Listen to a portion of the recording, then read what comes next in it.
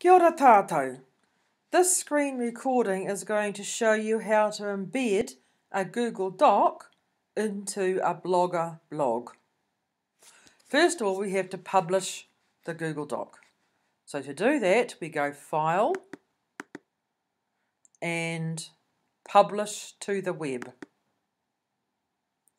This gives you the link, but we want to embed it. So we click on the word Embed and then Publish. A drive box comes up and says, are you sure you want to? You go, okay. You get the embed code there. We copy that and we go to our blog. New post.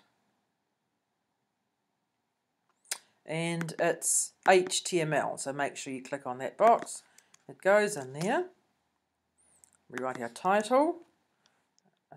Blog 1 and publish. Now to view the blog, we can see that the doc is embedded into the blog, but it's very tiny and annoying to read because there's an awful lot of scrolling involved. We can change that.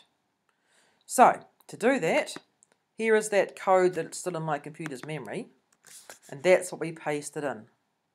But if we can tell Blogger what the height and width is, it'll be easier. So after a bit of experimentation, I found a height of 790 and a width of 600 works well for me. But you may like to change that around a bit.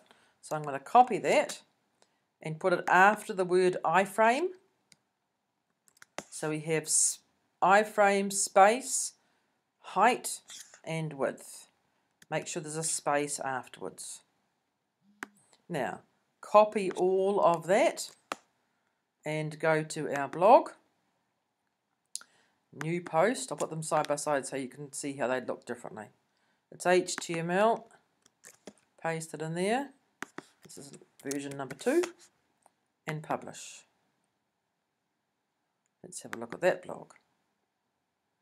So you can see now that the Google Doc is nicely sitting. You could maybe make it a wee bit wider still, couldn't you? There's a lot less scrolling and it's very readable now. So that's how you change the size of a Google Doc you are embedding. Hopefully that's useful for you.